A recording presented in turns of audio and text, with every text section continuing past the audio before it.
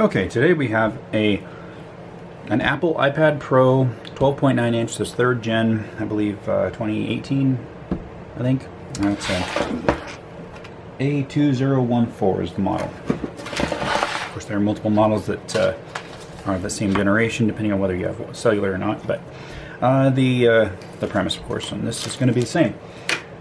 The glass and the LCD and Digitizer are all together as one assembly, unlike regular iPads.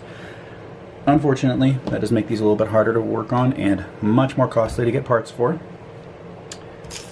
The premise, though, is basically the same. We basically want to warm up the screen, cut the adhesive underneath the edge.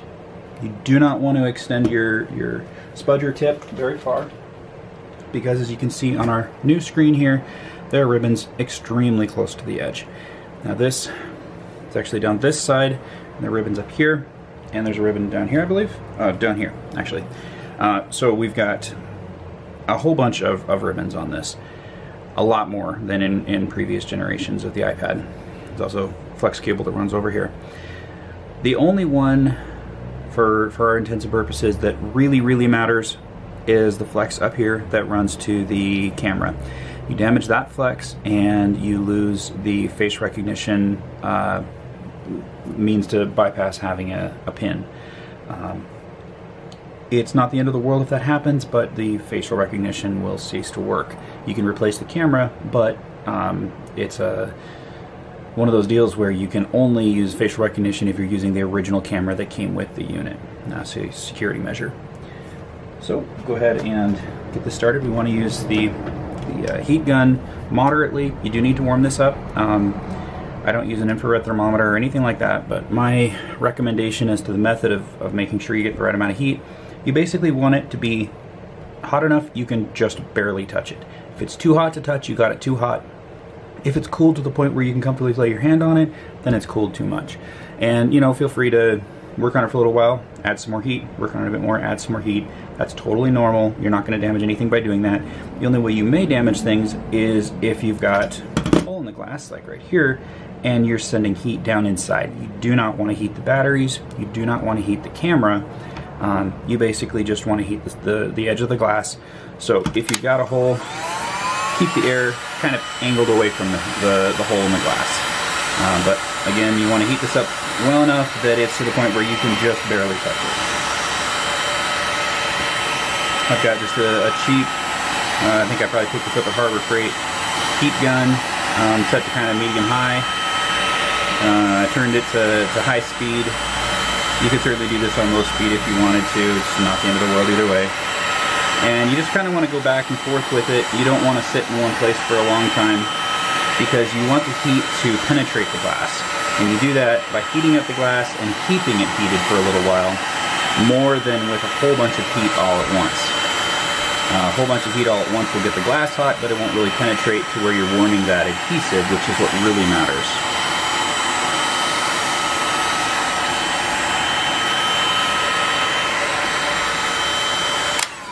And I do apologize, I know the audio quality is not fantastic over the heat gun, but unfortunately that's just the way it goes.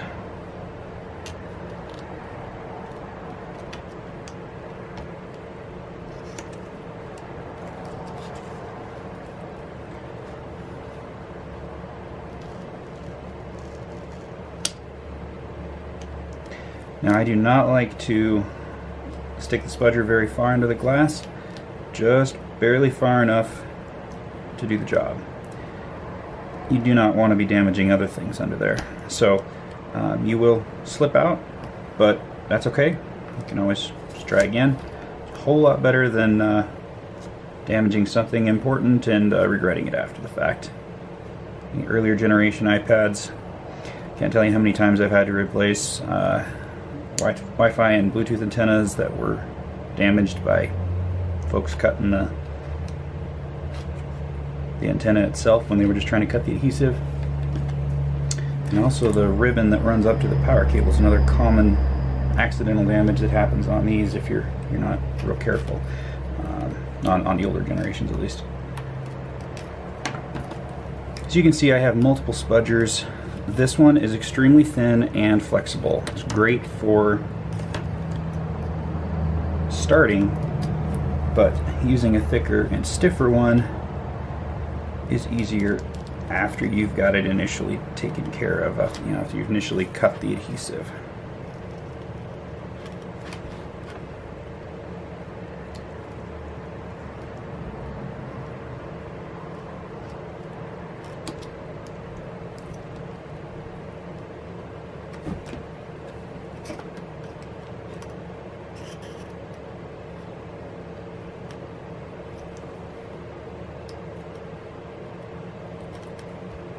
Yeah, the glass is cool enough to the point where I can comfortably touch it, so I'm going to add some more heat.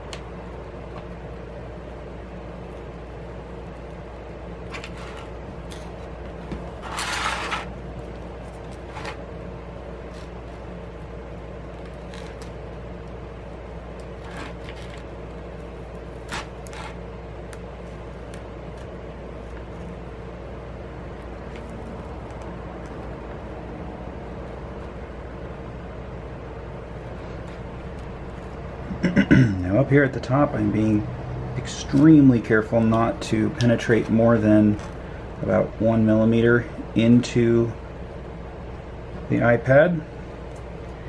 You definitely do not want to go cutting the flex at the top if there's any possible way to avoid it.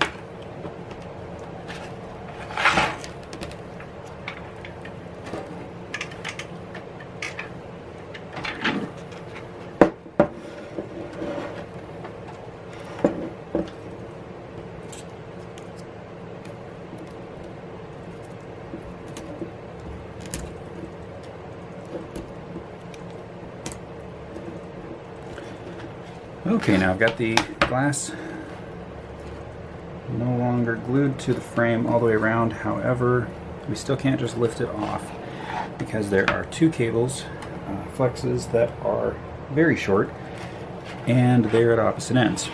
So unlike earlier iPads or you know, the standard iPad where you could kind of open it up like a book, this one you need to kind of swing it down just a little bit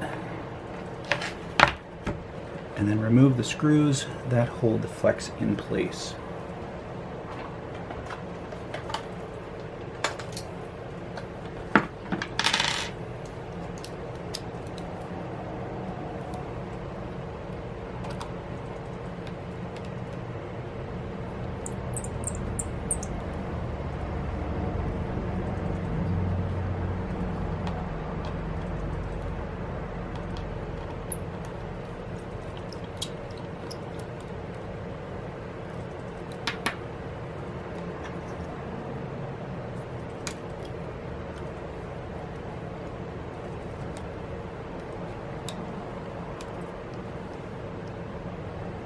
Now that we have the top flex disconnected, we can swing it around a little bit. I'm actually going to swing it back this way so that we can disconnect the lower flexes.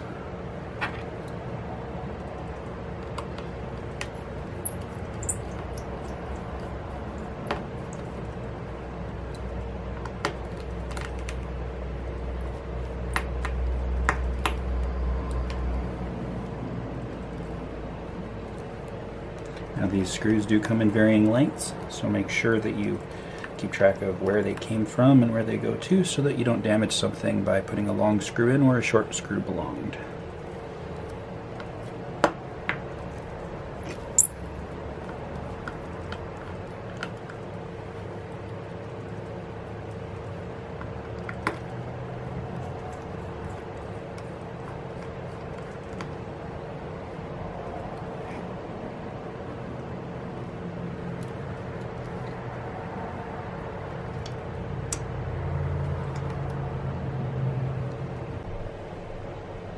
Now I did do some things off camera here.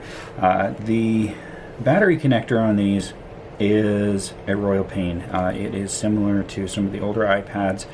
Essentially what it is there's no clip per se. There is a stiff flex cable that runs from, actually there's one that runs from this battery over here, and then the main runs from this battery under here, and it has contacts directly beneath this connector. There's a screw that goes through here that presses down on the connector, holds it tight to the batteries, and essentially should work to make good connection. It makes relatively good connection for the original time around. However, anytime you have to remove it, it becomes a little more dodgy. It's not like having a snap connector where it only fits in one way. With this, you get a little crooked, you can still screw it down and think everything's fine, and then you find out you weren't. That having been said, what you have to do is lift the logic board up and put something non-conductive between the logic board and the flex for the battery. Not as easy as it sounds, because the logic board is glued down and with a temperature sensitive adhesive, and there are flex cables, like you can see this one right here, that pass directly beneath the logic board. So you can't just get under there with a spudger and pry it up. Besides, you wouldn't want to do that with a logic board anyway. That's just asking for trouble. Furthermore, there are flex connectors that connect to the logic board all the way around for its whole length, in addition to a bunch of other screws that you would have to remove if you wanted to remove the logic board. Removing the logic board in one of these is not something you want to do under any circumstances. So the best way to approach this that I've found is to start with a heat gun right back here. Heat up the center pretty much from the apple to the connectors at the bottom, about 1 inch wide. Warm that up, kind of like the screen, you know, to where you can just barely still touch it. Then flip it over. The heat should penetrate the aluminum pretty well to soften up the adhesive. Then after the adhesive on the back is weakened, you can lift this up. But first, you need to disconnect all the connectors that are around here. So we've got, if your iPad has LTE, then, or 4G or whatever these are, you've got an antenna that connects right there. Pop it up and out of the way. And you've got the flex for the SIM tray. Pop that up and out of the way. Remove the screw from the battery connector, obviously. Then you've got two speaker connectors on this side. The one that's closer to the charge port is on a bit of a leash per se, so you basically you don't have to remove that one. This one is extremely short, so in order to get any movement from the logic board at all, we do have to remove that connector. You just pop it up and out, just straight out. Then the last two that we have to remove are the flex for the charge port and this flex that disappears underneath the logic board. I'm not sure where it goes, and it's not really doesn't really matter, but basically just need to pop both these out. This one is held down with adhesive, so you just gently pry it up. After you've done that, there's one screw right here that runs through this bracket. So we take the screw out, take the bracket off, then we're able to lift the logic board up. Now you want to do this with something non-conductive, not sharp. Don't use a metal spudger. I use my fingernail. Basically, you just want to reach underneath and lift very, very gently, because if you lift, you know, with too much force, you're just going to crack your logic board and you're going to be in for a lot more grief than you're already in. But just lift it very gently. I lifted in two places right here. You do not want to pry against this cable right here. This cable is actually not a cable, it is a printed circuit board. That's right, that tiny little thing that looks like a flex cable is actually a PCB. You pry against that, you're going to wind up breaking it. So we don't want to pry, just basically lift. And if you can't lift it, that means you probably didn't warm up the adhesive enough. Go back, you know, flip it back over, warm the adhesive up some more. Take your time and do it right. Okay, now the next thing we're going to do is take the proximity sensor and whatever else is at the top there. The main cameras are actually mounted in the bezel, but I'm going to take these sensors and of course their flex off of the old LCD. We need to be very careful with this because this is what will prevent your Face ID from working if you are not careful with it and it gets damaged. So we want to warm it up just a little bit, but not very much, because these are definitely temperature sensitive.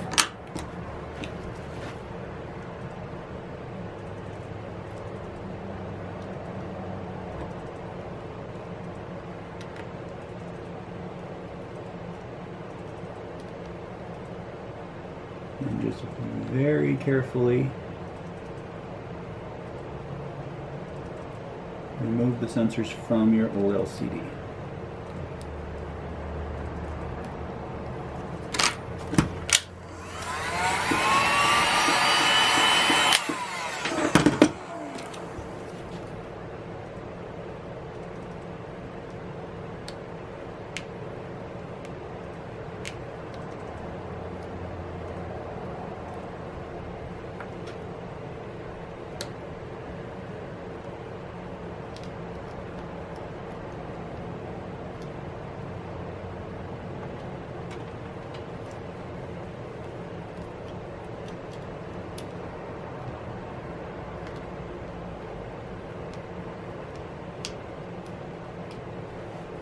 Now I'm not sliding this under like a knife. Instead I slide it under and kind of tip it up a little bit to provide a little bit of upward force.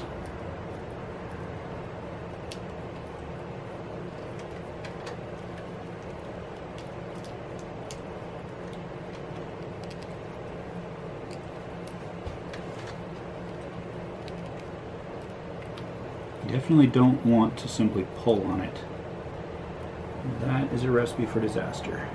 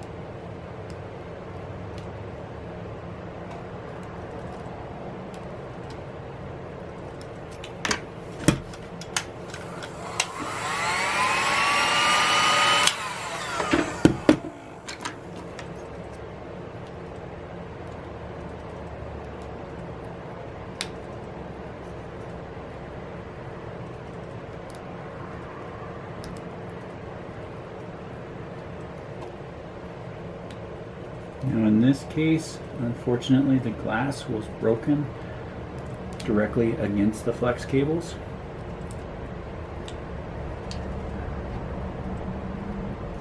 It's not super likely on this one because it's only broken a couple places, but if the glass is broken right against a cable, it can definitely damage it, and you were sunk before you started.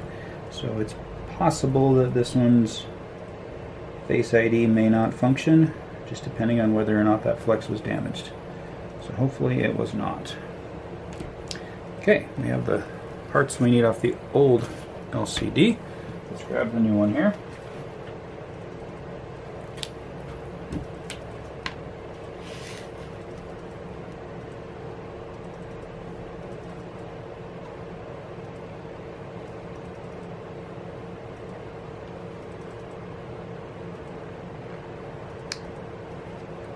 And what I like to do is use 3M adhesive. You get it in a roll like this. It's not real pretty stuff. It's wider than you need. So what I do is, actually I have two different ways that I would use it in this case. One is to use a pair of scissors and actually cut it widthwise so that we get a very narrow strip we can lay down. The other is actually just to go ahead and lay it on there, let it hang off the side, and use a razor blade to cut off the extra. So I'm going to go ahead and do that off camera, then come back and show you how we proceed from there. Then we can go ahead and get the new LCD's ribbons connected to the logic board.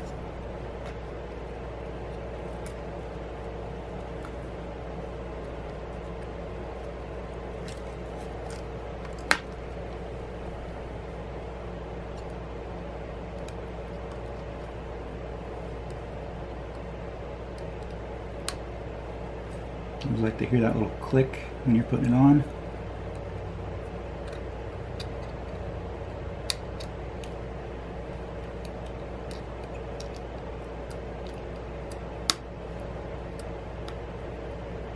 Okay, that's those four. Then, unfortunately, you do have to wait to reinstall some of the flex until after you have connected the battery.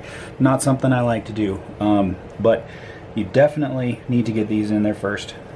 Now the reason why you have to wait is because when you remove this, of course it's going to drop and reconnect to the battery right then, but you have to remove that before you can connect the speaker, the charge, whatever this flex is, and of course these two that actually have to lay right over the screw that holds it down. So we'll take our guitar pick out of there. Now something else I noticed during this process, there is actually, and I am not sure if this is intentional or if it's a defect, there is a washer on the back side between this clip and the flex, and if you bump the washer with your guitar pick, it's going to move. So you need to make sure that the washer is centered properly. Now I'm not sure if that washer is supposed to be there or if that's actually part of this top clip that didn't stay where it was supposed to be. I have a feeling it's supposed to be retained by this top clip and this one's just defective, but no way to know that. So we need to make sure that that washer goes back where it needs to be. Now remember, we cannot reach in there with anything metal because we do not want to short the battery. Obviously that would be a very bad thing. So we need to get the washer lined back up if it has moved. In my case, I believe I got lucky and the washer is still where it needs to be.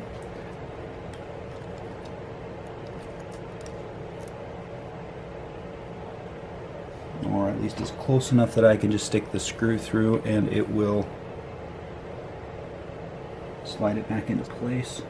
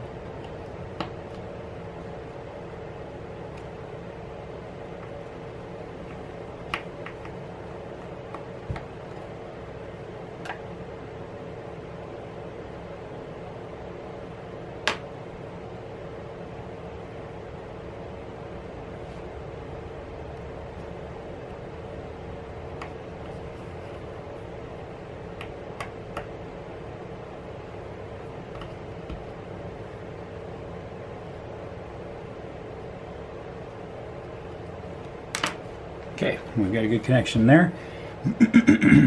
We can reinstall the rest of the flex cables.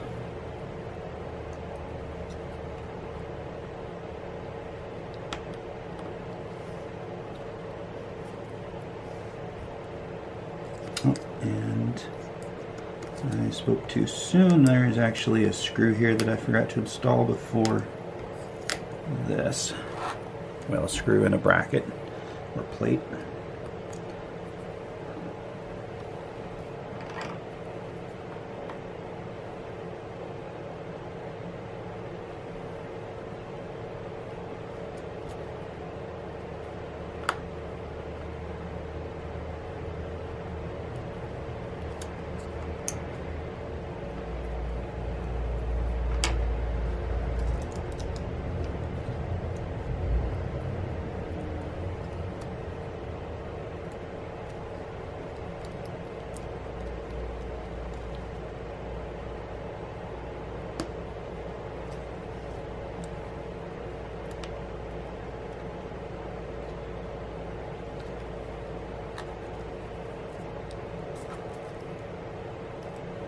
Okay, now the only things left to install are the plate over this, the proximity sensor flex, and the plate that goes over that.